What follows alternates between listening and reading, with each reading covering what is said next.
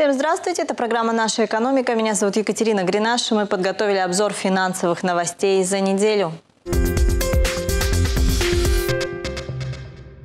Заемщики установили рекорд по ипотечному кредитованию этим летом. И это несмотря на пандемию и кризис.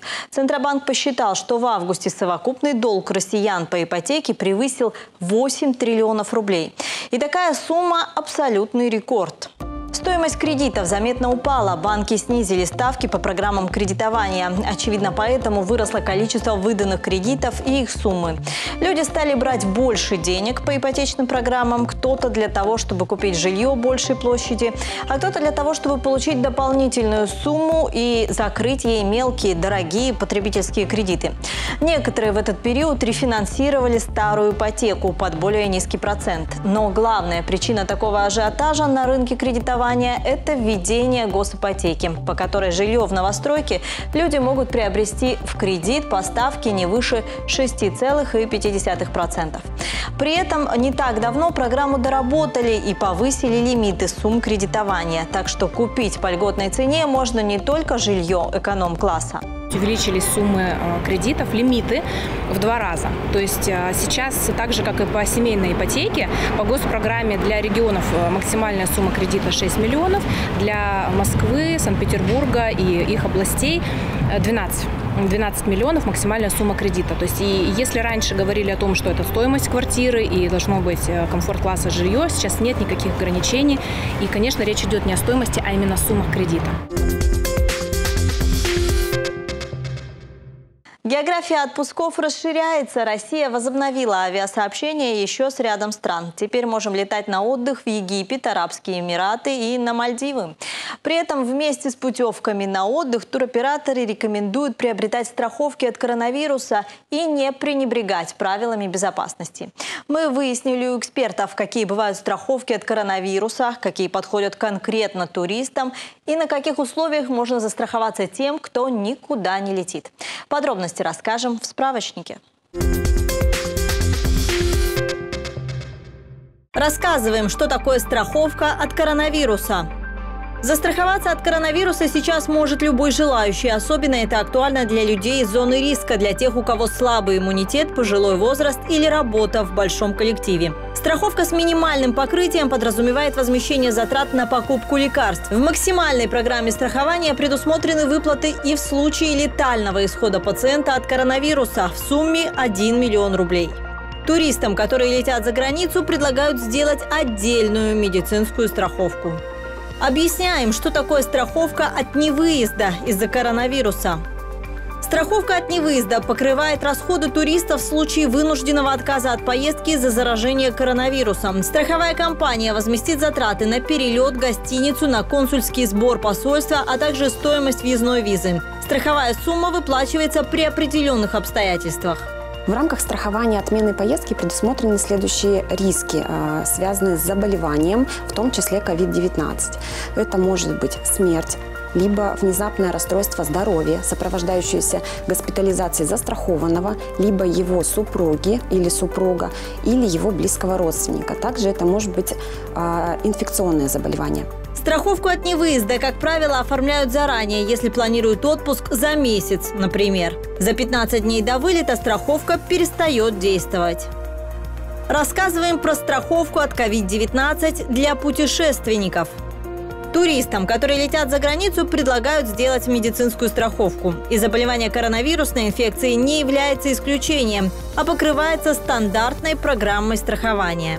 В программу входят медицинские расходы, то есть оказание медицинской помощи при амбулаторном или стационарном лечении. Также расходы на медицинскую транспортировку, репатриация тела, возврат на родину тела и расходы транспортные, то есть проезд обратно в страну проживания застрахованного, если билет обратный не был использован из-за стационарного лечения по COVID-19. При этом страховщики объясняют, что если в какой-то стране по прилету вас попросят сесть на карантин или сделать тест на коронавирус без проявления симптомов заболевания, эти расходы медицинская страховка не покроет. Поэтому о правилах приема второй стороной туристам нужно узнавать заранее.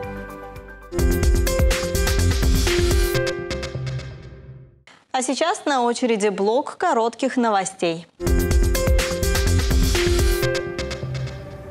Зарегистрировать автомобиль после покупки теперь можно в МФЦ.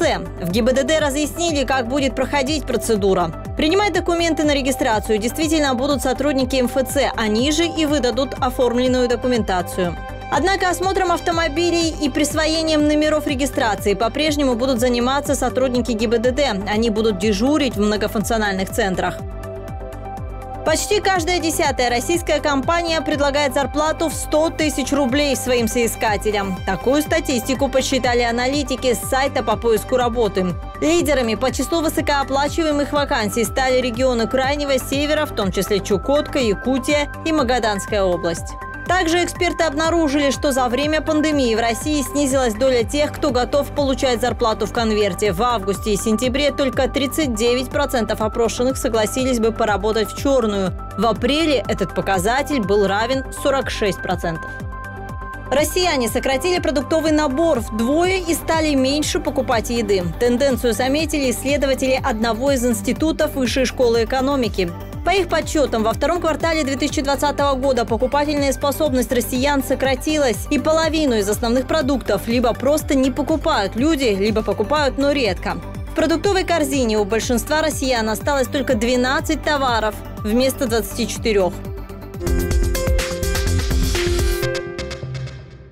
Больше всего поддельных денег среди пятитысячных купюр. В Центробанке еще раз напомнили о том, что необходимо проверять банкноты на кассах в магазинах или развлекательных заведениях. Всего с начала года в Красноярском крае выявлено 55 фальшивых банкнот. Это не особенно много, в прошлом году фальшивок было больше. Однако для тех, кто попадается на обман фальшивомонетчиков, последствия неприятные. Если вы уже приняли фальшивую купюру, не сможете ее обменять на подлинную банкноту. Ну а если попробуете рассчитаться ей, рискуете получить реальный уголовный срок до 15 лет лишения свободы. Важно, чтобы в карманах потребителей не оказались фальшивые купюры, ведь обменять их на подлинные уже не удастся. Призываю красноярцев обращать внимание на деньги, которые находятся в их руках. Знать минимум 4 признака подлинности, проверять их, особенно тогда, когда расчет идет банкнотами крупных номиналов. Я напомню, чтобы определить подлинность банкноты, нужно обращать внимание на вертикальную защитную нить. Она не должна иметь дефектов и просматриваться на просвет. На ощупь надпись «Билет Банка России», а также номинал купюры легко прощупывается кончиками пальцев. Подробно о характеристиках подлинности денег можно почитать на сайте Банка России. Ну или если будут сомнения, вы можете показать купюру в любое отделение банка, и там помогут ее проверить. До 50 тысяч рублей на реализацию своих проектов могут получить молодые люди в возрасте до 30 лет. Главное условие, чтобы проект был социальным и некоммерческим. Интересно, что в этом году во многих грантовых конкурсах приоритет отдается тем идеям, которые можно реализовать дистанционно, онлайн. Ведь, как показала пандемия, на удаленку перевести можно практически все, от обучения до реальных мероприятий. Грант разыгрывают на конкурсе «Территория Красноярский край». Чтобы поучаствовать, до 20 сентября нужно оставить заявку на сайте твойкрай.рф. Лучшие проекты получат поддержку до 50 тысяч рублей. Авторы смогут воплотить в жизнь свои задумки уже в этом году. Через вот такие социальные проекты мы можем и развивать инициативную молодежь, и помимо этого решать своими же силами какие-то насущные проблемы, которые окружают нас вокруг. Вяжут ковры, продают их за границу и профессиональным дизайнерам. 2 красноярские мастерицы построили бизнес на рукоделии. Звучит фантастически, потому что само по себе увлечение совсем не замысловатое, и почти каждая женщина умеет шить и вязать. Однако мало кто может заработать на этом и открыть магазин. История о том, как построить бизнес на любимом деле, в сюжете далее. Вот таким крючком, таким достаточно большим, номером 10, вяжутся ковры. Вообще можно вязать разными крючками, там, от 8 до 12 номера. Но вязать таким крючком приноровиться и не сложнее, например, чем вязать салфетку каким-то очень маленьким крючком. Этот ковер по красоте не уступает салфеткам, которыми наши бабушки украшали столики и серванты. Лилия случайно увидела такой декор в интернете и решила связать себе домой. Потом увлеклась работой и стала выставлять свои творения в интернет. Первые заказы пришли от друзей, а потом к рукоделию подключилась еще одна мастерица. Вместе организовали магазин и стали развивать продажу своих творений в соцсетях и на международных интернет-площадках.